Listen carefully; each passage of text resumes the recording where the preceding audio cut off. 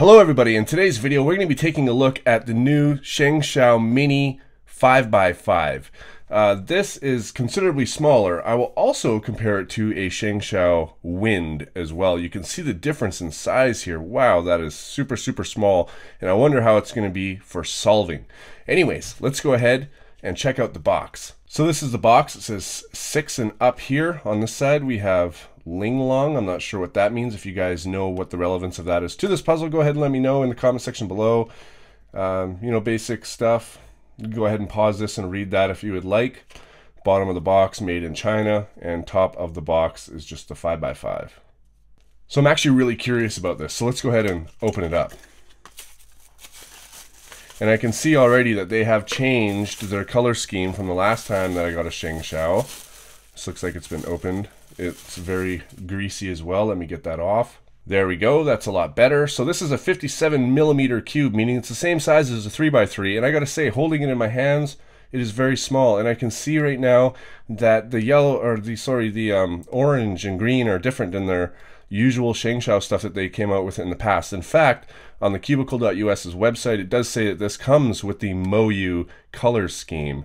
Now, if you wanted fitted stickers for this, it suggests to get 7x7 77mm stickers. So I guess that you would get them and you wouldn't use them all. It's just the centers of those and you'd leave the edges around. Anyways, let's go ahead and check out the color scheme. And right away I can tell first turns are pretty decent as well. So this is the color scheme. Now, obviously it's the MoYu color scheme, so we have seen this before, but it still looks very nice. So yeah, with those first turns, I can feel the outer layers feel a little bit bumpy. Corner cutting. It feels like other Shengshou 5x5s in the past. Like it's a bit snappy. It doesn't flow quite as well as the MoYus, but it seems to be pretty good. Yeah, I can definitely feel that this thing is definitely got to get tension, so I will make sure to do that. And I'm going to do a solve. I'll probably do a double solve of this and go head to head and show you both of those at the same time. It's a compact 5x5. I've never seen a compact 5x5. I've seen compact 4x4s, compact 3x3s, even 2x2s. There's keychain 2x2s, but no 5x5s that are small.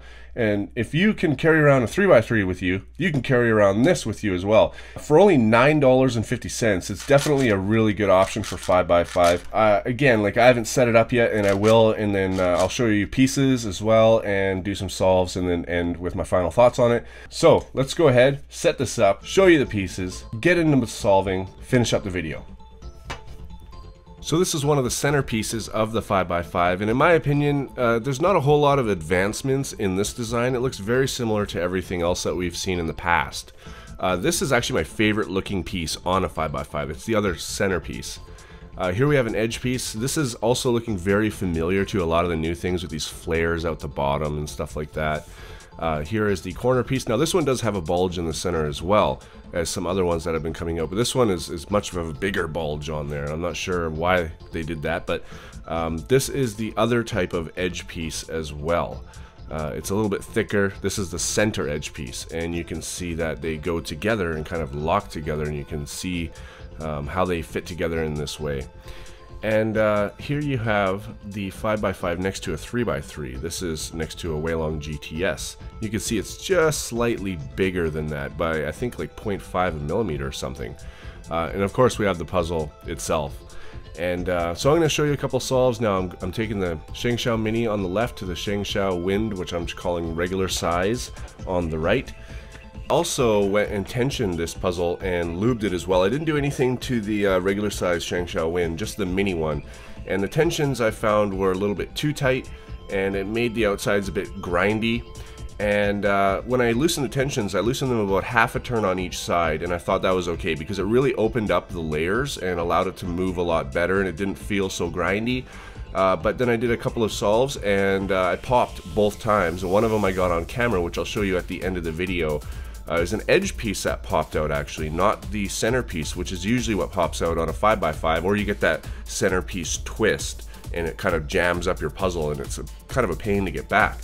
But yeah, so I tightened it again about a quarter turn, and that fixed the popping problem. So now I'm not popping at all. and then I lubed it with MoYu lube. Now usually I use silicone oil. I have a whole bunch of different viscosities from the Cubicle, and but I didn't do that on this because in my experience, I guess maybe I over lube bigger puzzles like 5x5 and up. But when I do it, it tends to slow it down. So I just added MoYu lube, and that fixed the problem of it being a little bit grindy again from turning it a quarter turn tighter. And so now it moves very, very well. And as far as the size goes itself, like solving on a mini 5x5, I have to say, if you're trying to speed cube on it, for me at least, it is a little bit too small. But you know, I did the filming of the mini one before I did the regular size one. And it's funny because after doing a bunch of solves on the mini one, I got kind of used to it. It's still a little bit hard to control and move layers when you're used to the regular size one. I think if I solved it longer, you know, it wouldn't be, I'd get more used to it. But because I filmed so many with the mini one, and then I went to the regular size one, the regular size felt huge in my hands. Like I questioned, is this puzzle an oversized? Is the Shengshou win an oversized 5x5? And then I went to the website and I looked, and it's the same dimensions as most other 5x5s, and then I grabbed some of my other 5x5s, and it's the same size. So it really like screwed with my head because I thought for sure it was bigger because I was so used to holding a smaller 5x5. So that was a little bit interesting. But yeah, I think it's for me a little bit too small. It definitely will not be my main by any means. And you can see here I just finished on the Shengshou Wind with a time of 2:35:35, and then the mini came in at 2:39. So let's go ahead and wrap this video up. Well guys, what do I think of the Shengshou Mini 5x5? Well, I can tell you it's not going to be my main. I have pretty big hands, and as fun as this is to solve because of its small size, if I'm going to speed solve something, it's going to be something that's bigger and more fit for my hands. So if you're a smaller person or a younger person, this might be a pretty good buy for you if you've ever found a regular size 5x5 just a little bit too big. Now the con to that is that the mechanism isn't nearly as good as the full-size 5x5s we're seeing from MoYu and stuff. So it is a little bit bumpy, it is a little bit grindy. One thing is that if you're just going to get into 5x5 and you don't know if you're going to like it or not, and you don't want to spend a ton of money, for $9.50 this is a very good option for you. So for anybody who's just getting into cubing, want to get into 5x5 and you're a bit smaller, this here I would definitely highly recommend to you. You might have to back off the tensions and lube it, but then again, if you're just getting into 5x5 and you're just getting into cubing, you may not have a preference for those type of things, so it may just be great out of the box for you. Now I do get pretty close to my average with this, but I don't get my average with this, and the reason is because my hands are huge and the puzzle is small. So I personally wouldn't use this as my main because I just have bigger hands. If I had smaller hands, I might consider it, but I still don't really quite think that it's going to be used for any serious competition. I don't think we're going to see this in world-class speed solvers' hands anytime soon. That being said, awesome. It's a very good first cube for people, and for $9.50 on the Cubicle.us, which you can get in the link in the description, definitely a very good buy. Thanks for watching, guys, and I'll see you on my next video.